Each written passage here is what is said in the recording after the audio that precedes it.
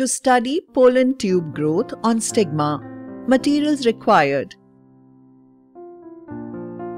petunia flowers, beaker containing water, slide, cover slip, cotton blue stain, glycerine, distilled water, forceps, filter paper, watch glasses, needle, blade, Bunsen burner and wire gauze, and a compound microscope.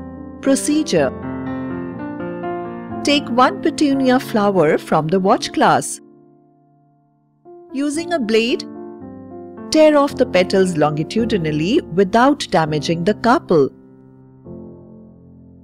Using a forceps, take out the stigma along with style from the carpel and place it on a watch glass.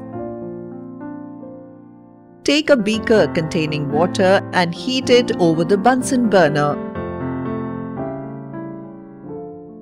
Using a forceps, transfer the stigma into the beaker containing boiling water. Boil it for 5 to 10 minutes to soften the tissues.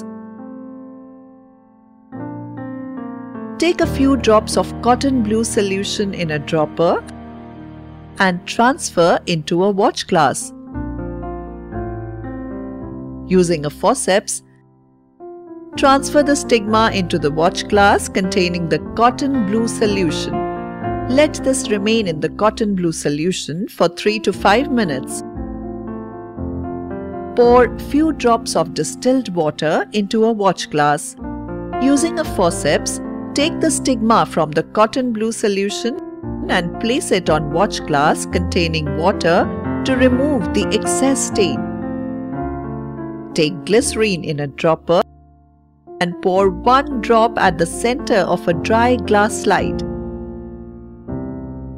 Using a forceps, place the stigma onto the slide containing glycerine. Take a cover slip and place it gently on the stigma with the aid of a needle. Gently press the cover slip using the blunt end of a needle. Using a filter paper, remove the extra glycerine. Place the slide under the compound microscope and observe the pollen tube growth. Observation: we can observe different stages of germinating pollens which are traversing through the stigma and style. Some pollens are in the early stages of germination, while others have a long pollen tube. We can also observe nucleus and male gametes inside the pollen tube.